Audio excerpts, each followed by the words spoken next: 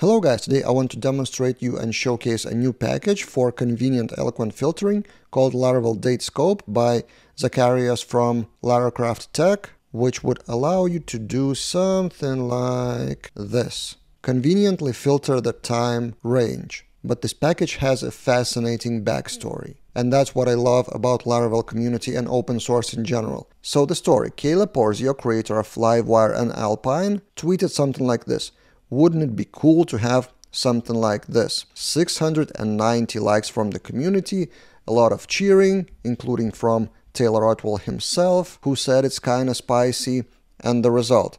So this tweet was on April 7th. On April 9th, there was an article from this guy, Mumin Alisawe, showing how to do the same thing with traits in your Eloquent model. So trait and then scope. This would be a manual solution to what Caleb was suggesting. But a day earlier, on April 8th, Zacharias tweeted that he released a package, Laravel Date Scope, which I will show you today in this video.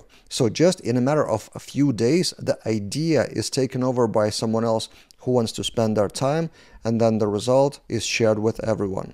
So Date Scopes, I've installed it in my demo project, allows you to do a shorter version of this.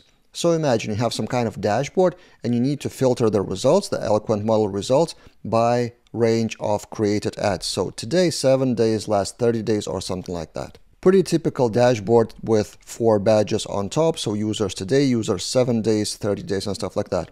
By the way, this dashboard is powered by Windmill front-end theme and generated with our package called Lara Starters. That's the package. It's free on GitHub, so you can do, instead of doing Laravel Breeze install, you can do Lara Starters as a starter kit, which would install Breeze under the hood, but then you would be able to choose front-end theme from these ones like Windmill, Notice, and Tailwind components, and also some Bootstrap themes. So you can try it out yourself.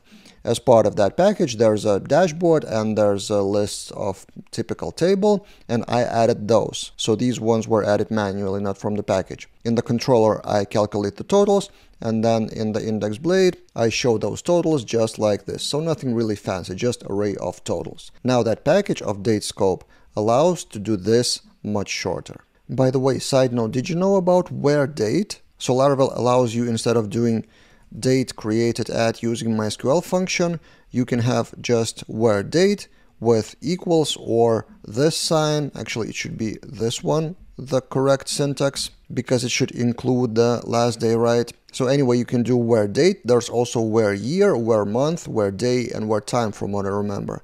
And interestingly, the article about where date is until this day, if I look at my Google Analytics for Laravel Daily.com, it's number 3 most visited article over the last 30 days. Although it was written back in 2015, it's a very short article just talking about the fact that you can use where date instead of doing raw query. So until this day, it's one of the most popular articles on Laravel Daily.com website.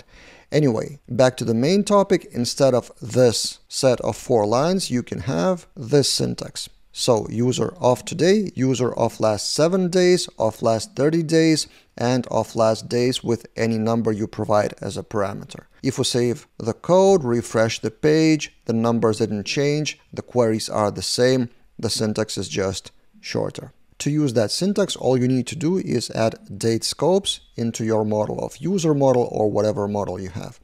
And then the package provides a lot of options for syntax of last seconds, minutes, hours, days, weeks, months, quarters, years, decades, millenniums, and also things like that, to now or to date. Also, there's configuration for that package, and there are a few quite important things that you can configure. By default, that package filters created at column, but you can override that in the config or in your env file. And also, this is an important thing, by default, it uses exclusive syntax. What does it mean? It is explained here in the comment, but basically, do you include the today's day or not? So for example, last 7 days, is it with today or without today? And since today is not finished, it means today so far, right? So by default, if you want to exclude the current day, week, month, year, or whatever you're filtering by, you need to have exclusive, and this is default value. But if you want to include today, you need to change that to inclusive here. So yeah, just a few configurations, but I thought you would need to know. And yeah, this package is kind of like a small thing, but such small things, one by one, makes a huge difference for development experience. I will put the link to the package in the description of this video. That's it for this time, and see you guys in other videos.